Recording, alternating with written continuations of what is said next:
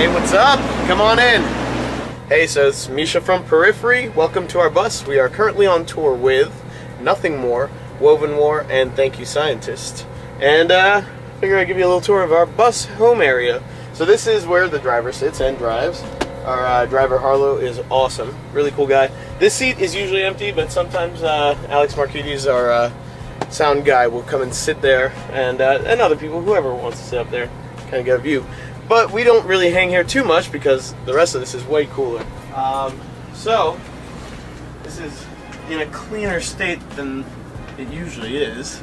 I think way more than last time, but this is the front lounge area right here. So this is usually where half of us will tend to chill, since there's 12 of us on this bus.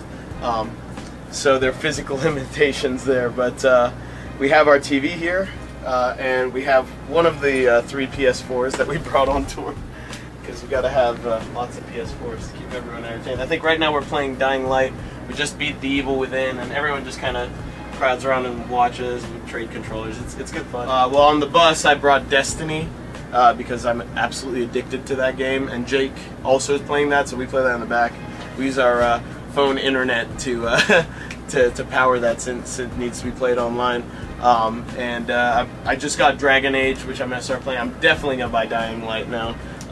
So those have been the mainstays. We have COD up here. Sometimes I'll bring my controller and play with Nolly, just like play against bots just for fun.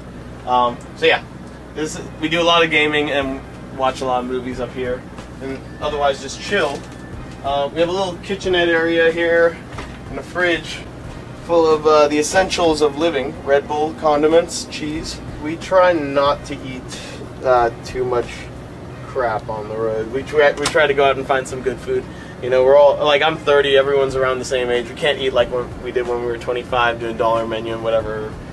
So this is kind of last resort food here, like after a show. If I don't eat food after the show and everything's closed, there we go. That'll get me to the next day, I guess, you know. So we don't rely on this too much, but we're glad to have it for when we need it. This is the bathroom over here, which is different on this bus in that it has a shower. And for those of you who don't know, there's no pooping on buses. This bus is no exception either. If you're on tour, you know that rule. But the cool thing is that you do have a shower, so at least you can clean off, which is great. Unfortunately, we are in Chicago in a snowstorm right now, so everything's frozen, and I don't think our shower actually works. So this is where the day sheet goes. Today seem to have this fan painting of a pear there, which is kind of nice. But this tells us everything we need to know right here. What time everything is, what our Wi-Fi is, and sometimes it'll even have the length of the drive the next day, just if it's a really long one, we need to know that. But bus call is important. We gotta be there by 2 a.m. tonight, or else we're in trouble. Everyone's been really good about it though, so we have no excuse to not know this information. It's all right there. This area over here is the bunk area. It's my bunk right here. And it's pretty straightforward. 12 people can sleep here relatively comfortably. This bus rides very smooth, so it's relatively easy to sleep at night. This brings us over to the back lounge.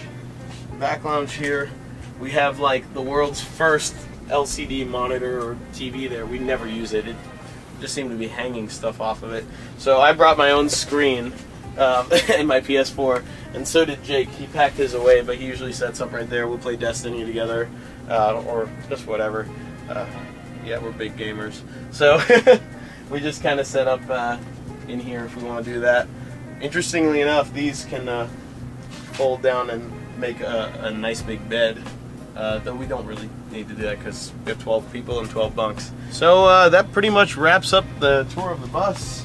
Thank you so much for watching.